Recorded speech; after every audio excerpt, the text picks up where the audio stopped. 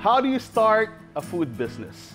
How do you take that first step towards success? Today, we meet the people behind 4 startups that are among the most successful in the city.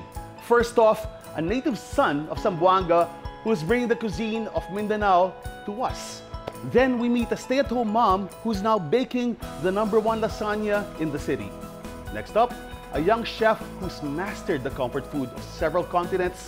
And finally, his sister, who's truly elevating Philippine chocolates to world-class status. Let's Eat starts now.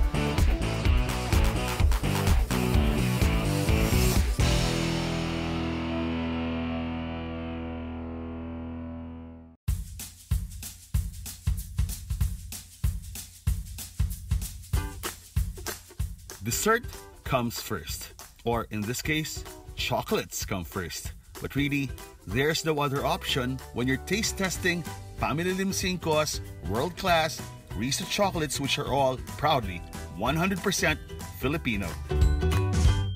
I'm not exaggerating. These are truly world-class chocolates, man. And whenever I go home to Canada, I bring them. You know that, right? Yes, okay. Thank you. And how did this all start? I started out as a baker, and I realized I was baking everything with chocolate. And there was this one book that changed my life. It was by Francois Payard, and he said that when you bake, you should make the best chocolate that you can use. And I was wondering, best chocolate, what did he mean by that? Okay.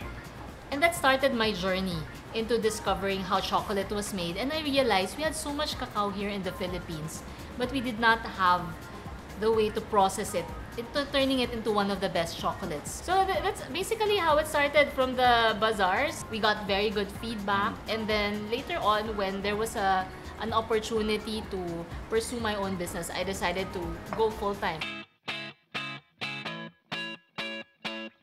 The cacao used for Riza chocolates are sourced from all over the Philippines, from Davao to South Cotabato, all the way to Bicol. I guess this is something we have to make clear. Do we have a lot of really good endemic chocolate plants in the Philippines? We do. We do, right? We do. Not a lot, but I'm glad that there is an effort now, a conscious effort to grow them all back. Okay. But we started out, yes, with very good ones because of the Spanish galleon trade. Yeah. Now they're all over, but I guess the most concentrated one is still in Davao, because there is the local government effort to do that. What would make your chocolates truly Filipino? When we make our chocolates, there are flavors. We do take pride in the plain ones, the 70% and the 60% dark chocolate. We let the cacao, the Philippine cacao shine. So this one also makes us different because even with the ingredients, so like with this one, we spiced it up with palapa, which is like it's like the Philippine curry in Mindanao. Okay. So it's basically toasted coconuts. And with a bit of chili. We asked Chili Asylum, also a local chili maker, to make it for us, and then we put in chicken skin chicharron and pork adobo flakes. How do you find it? You know, it's a perfect start kasi parang the dessert comes first tayo. But opens the there palate. are no rules, right? And we wanted to show, we created this chocolate because we wanted to show the chocolate doesn't always have to be sweet. It is semi-sweet, Yeah, just but I'm getting the enough. salty. I'm getting a bit of the fatty. I'm getting the It crunch. was actually influenced by the Mexican mole. Pam now has a lot of chocolate variants, from bars to baking squares, even cookie dough. But my #1 favorite, these magical pastillas de pili. That's why it's I called. feel happy right now. I'm not kidding. I'm not kidding. I mean, I enjoy being with the two of you, but especially this. Hindi to white chocolate per se. This is white. The base is white chocolate. Pastillas de pili because we roasted the white chocolate so that it won't be so sweet. Kasi minsan pag white chocolate, it's sugar, cocoa butter, and milk. That's all I get, cocoa butter, right? And it's super creamy. But this one, and here is the Willy Wonka moment when you have this. You take a bite. The texture is chocolate.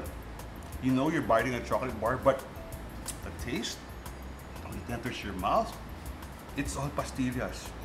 And when it starts up, it's crazy.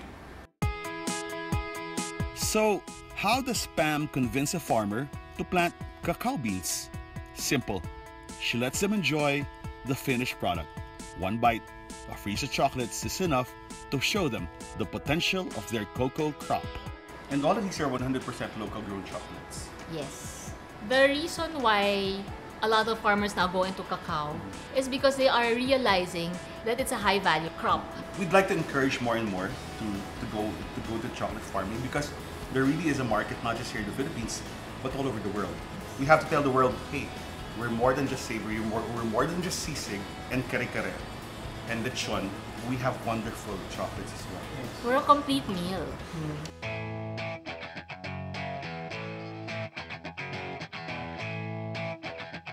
Chef Francis Lim, heavily tattooed, can look intimidating, that's for sure.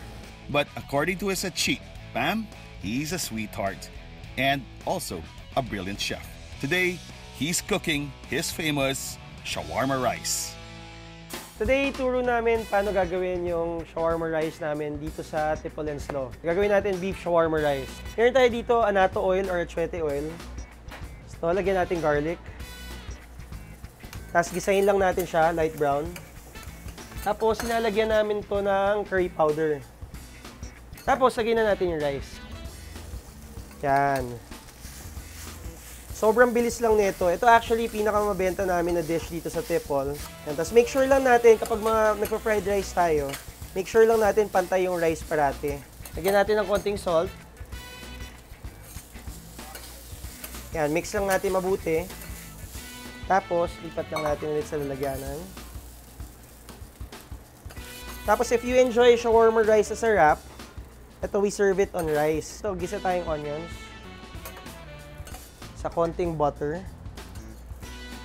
Tapos iwan lang natin yan dyan hanggang sa mag-grill siya. Natin konting anato oil. Konting butter. Medyo hindi siya yung traditional shawarma rice. Pero we like to put things yung alam natin masarap. Like butter, garlic. Then lagay natin yung beef. Tapos brown lang natin yung beef. Ayan. Sobrang dali lang. Tapos season lang natin siya salt and pepper.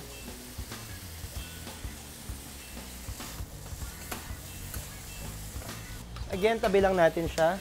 Ayan. Ito na yung beef. It's brown na. Tapos yung onions, iwan lang natin dyan. Now, assemble na natin. So, lagay natin yung rice.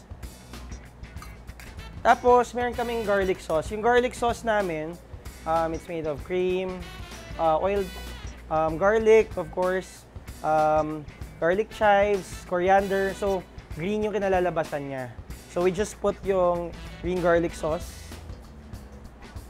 Then, we add in our beef. Scatter lang natin siya. Yan. Sama natin yung mga juices. Yung mga mahilig sa oil niya sa rice, di ba? Yan yung medyo malasa. So, meron kami yung homemade salsa. Meron siyang tomato, red onion, cucumber. Lagay natin here on the side. Tapos, syempre, yung ginigrill nating onions. So, lagay lang din natin siya sa gilid. Yan. Tapos, marami lang tayong ornaments na lalagay dito. And to help din make it more appealing, mas maganda tignan and mas malasa. Yan. Tapos, wansoy. Ako, naging personal favorite yung bata ko. Hit na hit ko to eh. Tapos meron tayong tinatawag na sumac, which is a Middle Eastern spice. Yung sa beef natin, yung sa beef fat, dinip-fry natin siya para crispy. Lagay lang natin siya. Ayan. Tapos, you just add in oil. Then, we serve it with green garlic sauce pa. There you go. Yung beef shawarma rice ng Tipol and Slow.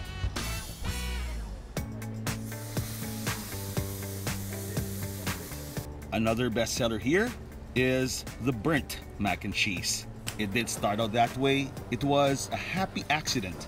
A pan stayed too long in the oven, but the crust, well, it turned out to be pretty spectacular. Paano ka naging chef? Hindi ako, like, takot ako, paano i-on yung gas, mga ganun bagay. Okay. Tapos parang may apoy, may kutsilyo, may ano, parang hindi ako interested eh. Pero naisip ko, gusto ko kumain talaga eh. So parang kapag may tinry gawin before ng house help namin, yung past dish, hindi magawa. So parang sabi ko, tulungan kita. Paano ba yan? So ayun, nag-start. Pinapakita niya sa akin paano mag-gisa, paano magpakulo.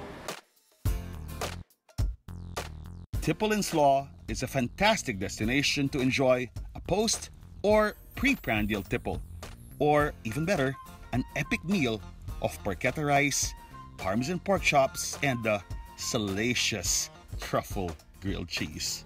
Actually, the stuff that we put here, it's stuff that we actually like to eat every day, and we think that people can enjoy on a daily basis. What I'm seeing here is you have your everyday comfort food, which we all love, which we all grew up with. But all of a sudden, there's a little interesting detour into something that is unexpected and new, but at the same time works.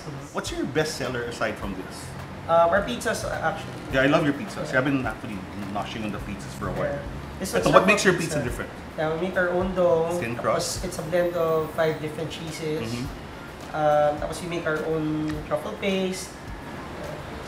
So this is really excellent comfort food. And how would you describe the difference between Nav and running Tipple & Slaw? It's very different kasi I feel like I'm not a very well-traveled person.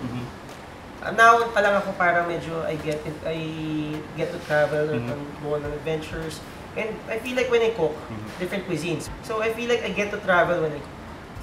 That's how I get to fulfill that part of me, that purpose that I've always wanted to do or become. Can you describe this dish? This is our s'mores ice cream sammy or ice cream sandwich. It's actually using her chocolates, her baking chocolates. Thank you for using my chocolate.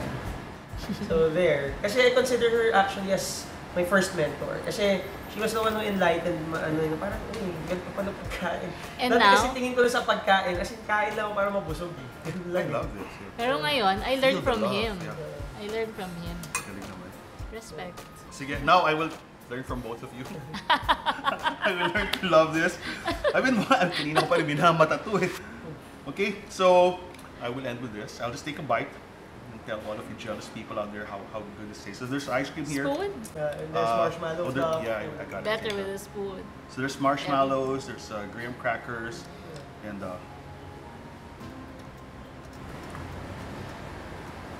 Like it. I'm speechless. Pam and Francis, brother and sister, are elevating Pinoy products and Pinoy cooking to new heights. There is no sibling rivalry here. Instead, theirs is a loving example of sibling revelry.